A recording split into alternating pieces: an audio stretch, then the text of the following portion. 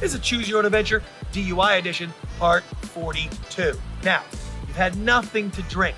When the officer asked you, "Just so I know that you're good to drive, would you mind stepping out for a field sobriety test?" you said no to the field sobriety test. You know that's a trap. You don't want to be doing that. And now he's asked you, "Would you mind blowing into this portable breathalyzer?" so you say, yeah, I'll do the breath test, sure. Okay, so now you blow.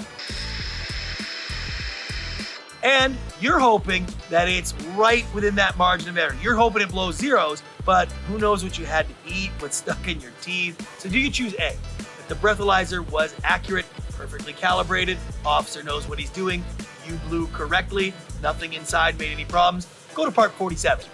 Or you want to see what happens, maybe the breathalyzer came back inconclusive, or maybe it did show a little bit of alcohol. Who knows why? Maybe it's not calibrated, I don't know.